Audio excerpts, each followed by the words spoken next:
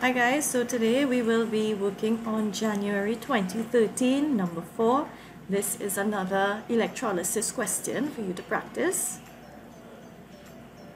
So the first one, explain why magnesium conducts electricity when solid, but magnesium iodide only conducts electricity when molten or in solution. So this question asks for quite a few number of things. Firstly, why it conducts electricity when solid, why magnesium iodide only conducts when molten, and of course you also have to explain why magnesium iodide would not conduct electricity when it is in a solid state. Alright, so here now, if you look at this diagram here, this is the magnesium metal, right? Solid magnesium metal at an atomic level. And down here, this would be your magnesium iodide crystal, only the green and red. And here you would see magnesium iodide in solution, or aqueous magnesium iodide. Alright, so magnesium conducts electricity when solid because it has free or available mobile electrons. So if you look at the diagram here, these electrons here are what facilitates the movement of electricity. Okay, metallic bonding is present in magnesium. Here the metal has a neat arrangement of positive ions held together in a sea of free moving electrons. Always remember that metallic bonding has a sea of free moving electrons. However, magnesium iodide bonding is ionic and the electrons are locked in a crystal lattice. So if you look here, there are no mobile electrons, right? This magnesium iodide is locked. There's no movement. However, when it is molten or in solution, it conducts electricity as the molecule separates into positive cations and negative anions. So looking at it here, when it is separate, the movement of ions is what facilitates the conduction of electricity. Alright, now if it was in the molten state, that means there's no water. All these little blue molecules you see here represents water. If there was no water, all you would see is the electrons and the anions and the cations in solution. Okay, so the cations will move towards the cathode. So these red cations move towards the cathode and the anions move towards the anode, and they will release electrons. This will allow the solution or molten magnesium iodide to conduct electricity. Alright, so just bear in mind these diagrams here is what will help you to develop your answer for this question. Part B, draw a label diagram of apparatus which could be used in the electrolysis of molten magnesium iodide. Alright, so for this apparatus you must have a power source. You must also have connecting wires which both connect to electrodes, two electrodes.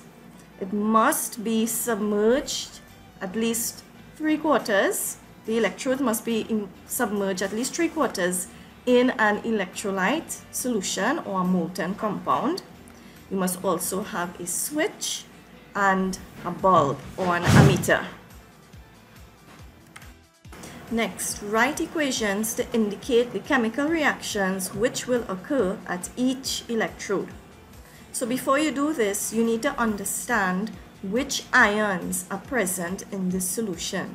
Now when you see molten magnesium iodide, right, that means magnesium iodide is in the liquid state and it's going to break up into magnesium cation and the iodide anion. Alright, so the magnesium cation is going to be attracted to the cathode. Alright, so the magnesium cation migrates to the cathode to form magnesium solid. it must gain 2 electrons in order to form magnesium solid. At the anode, you have iodide migrating towards it. So the iodide is converted to iodine. How is iodide converted to iodine? You see it's negative here. It must lose the electrons, or as I like to say, it spits out the electrons in order to form iodine gas. Alright, so once iodine gas is being formed, you might see a purple vapor coming out of solution. You must have correct state symbols for this, and it must be balanced in terms of the number of electrons here.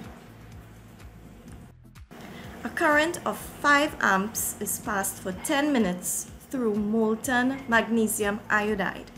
Calculate the mass of the product that will be formed at the cathode. Alright, so from this we need to calculate the mass. Alright, so the mass of a substance produced at an electrode is directly proportional to the quantity of electricity passing through the cell. So the quantity of electricity passing through the cell is measured in coulombs or charge, right? And Q, as you know, Q is equal to IT, which is current times the time in seconds. Alright, so we are given the current I and we are given T, 10 minutes. You have to convert it to seconds, and it works out to be 3,000 coulombs. Alright, so 1 mole of electrons has a charge of 96,500 coulombs. It's also given here, that is 1 Faraday. So it takes 1 mole of electrons, it takes 2 moles of electrons to make 1 mole of magnesium. Right? So that charge of electrons that is required is 2 times the Faraday's constant, and that will produce 1 mole of magnesium, or 24 grams. So 2 by 96,500, that's 2 moles of electrons. That will be equal to 193,000 coulombs. This charge will produce 1 mole or 24 grams of magnesium. Now what we need to do, we need to find for 3,000 coulombs, because this is the charge actually occurring in the cell. Alright, so you find for 1, you just divide both sides by 193,000, and then you find for 3,000 coulombs. And your end result will be 0.37 grams of magnesium, and we know magnesium is also formed at the cathode.